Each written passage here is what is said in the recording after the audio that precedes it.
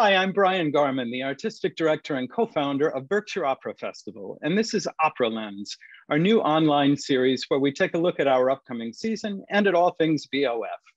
My guest today is Contralto Alissa Anderson. Her career has taken her across the United States and Europe in roles ranging from Carmen to Erda in Das Rheingold. This August, she will be starring in BOF's main stage production of Verdi's Falstaff as Mrs. Quickly, one of the Merry Wives of Windsor who does a lot of the comedic heavy lifting in this opera. And she's here today for a little chat. Alissa, thanks so much for joining me. Oh, I'm so happy to be here. I'm so happy to be on a Zoom with someone that I'm going to see in person very soon. Isn't it exciting? I'm very much looking forward to seeing you here in Berkshire soon. While we're on the subject, will these be your first live performances since COVID hit, or have you been able to find singing opportunities during the pandemic? Well, it's certainly been different. My first role back inside was 2 weeks ago in Santa Barbara at Opera Santa Barbara, doing that Erda in Das Rheingold. And that was wonderful. That was a really cool experience. The cast was full of friends, and it was like a big reunion after a very hard year and a half. So very, very grateful for that, and grateful to keep on working. We want it to all come back as fast as possible. We've missed it so much. Absolutely, we have. Alissa, I'd like to start this morning by talking with you a little bit about comedy. Your repertoire is quite wide-ranging, but you've done a ton of comedy.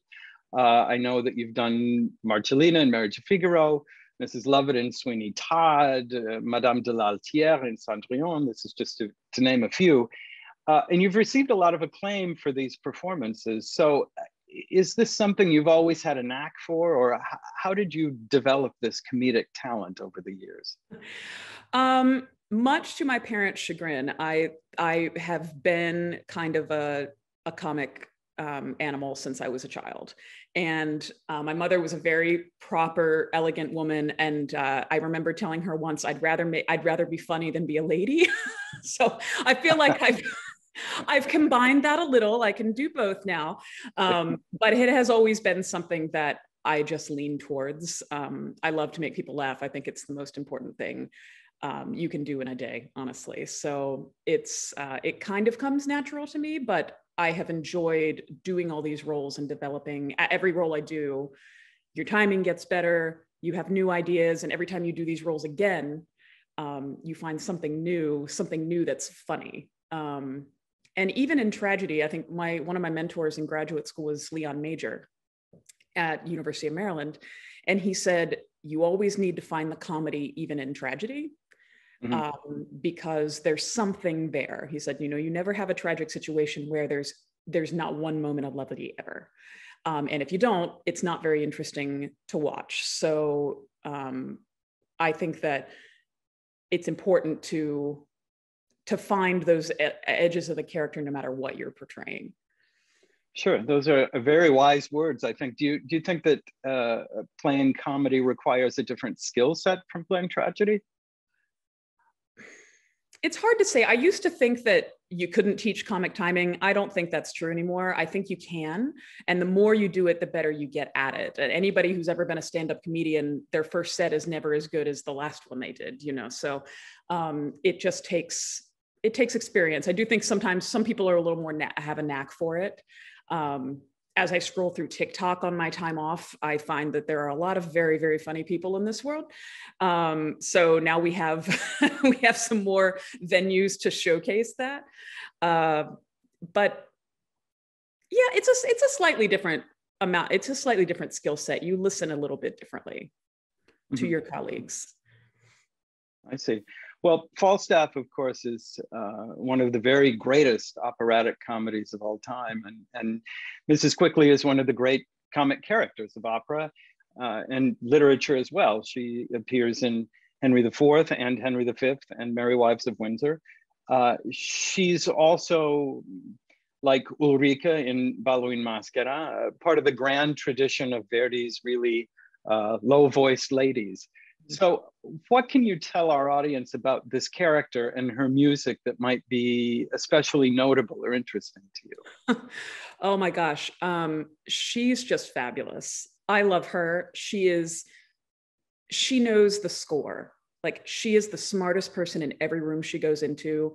I feel like she's kind of like the den mother in a way, or the house mother, if you will, of all of these women. They're all very, very smart, but she sees right through every single thing that any man would ever put in front of her. You cannot get anything over this woman. So, you know, I think she knows, they see those 2 letters that he sends. He sends a letter to both Alice and to Meg, Falstaff does, I'm sorry, to entice them. And yeah, I mean, they figure it out really, really quickly, but if they hadn't, she would have been right on the ball and been like, y'all, he slid into everyone's DMs. Just don't, you know, if it was up to her, she'd throw the whole man away. But she'd rather embarrass him first and get him to learn his lesson, which he does, but just very embarrassingly and multiple times. So she's really the mastermind of all of that. And I think it's wonderful.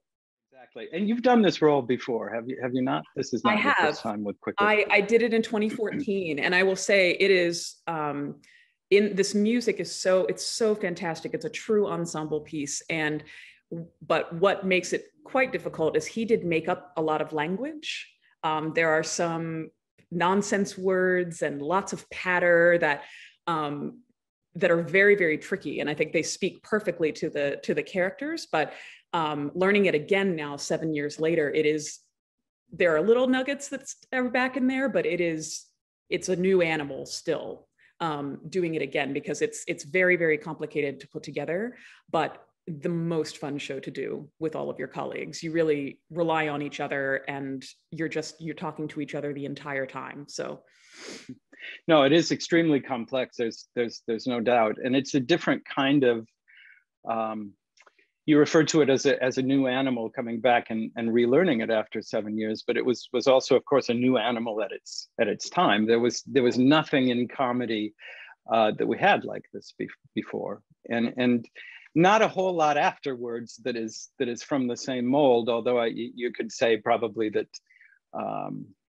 Puccini's Gianni Schicchi might not exist had Falstaff not exist. I know you've sung Zita and Gianni Schicchi.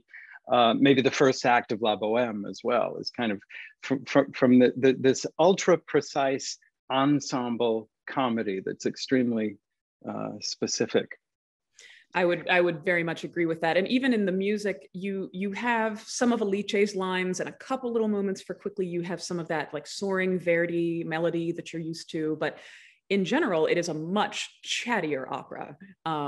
There are some gorgeous arias, of course, Nannetta's aria, but there's a lot of text. They have a lot to say, but it's all funny. So yeah, exactly. I mean, you do have the sense, really, as it's going on, that it's happening in real time. I mean, it's extremely fleet. It will not be hard to get invested in the story at all. That's for sure. Exactly. At this point in your career, Alissa, do you feel like you have a desert island composer whose music maybe speaks to you or fits your voice better than others, or a particular favorite role?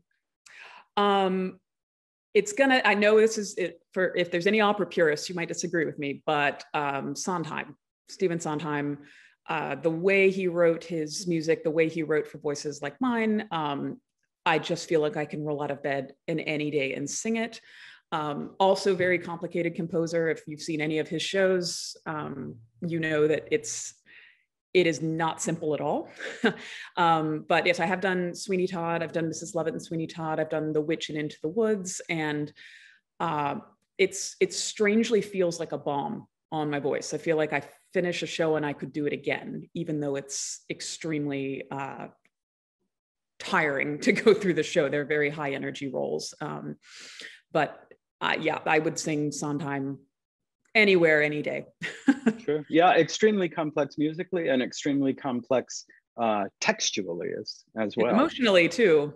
And emotionally too. Absolutely, absolutely. I like the fact that we're seeing a lot more Sondheim done in the opera house these days. I mean, again, one will find people who can quibble with these choices, but certainly with a piece like Sweeney Todd, I mean, it does not seem out of place to me at all. No, it really works. And he really understood. I know that a lot of people who do straight musical theater do those roles, but they work just as well with opera singers who do have some of that musical theater technique. And it's, I don't know, it's a grand night of singing anytime I get to do one of those. I miss Mrs. Lovett. You asked about a favorite role, and I love her. I think she is talk about a flawed anti-hero. She's terrible, but you love her. If she's done right, you actually have some sympathy for this woman who's, you know, she's at the end of her rope. She's making choices that are to her, in her mind, non-negotiable. It's just what you have to do. And that's an interesting mindset to wrap around into play. Right, and a great role certainly to sink your teeth into. Well, Alissa, I'm afraid that we're nearing the end of our time today, but I can't wait for our audiences to see and hear your Quickly at the end of August. Thank you so much for taking the time to join us today. You're so welcome, and I cannot wait to be up there. It's going to be so much fun. We have one heck of a cast you've put together too, I must say. Oh, well, thank you. I'm very excited about it. And as a reminder to all of you at home, you can learn more about our upcoming season by visiting our website, which is berkshireoperafestival.org, and by subscribing to our YouTube channel. I'll see you all on the next episode of OperaLens.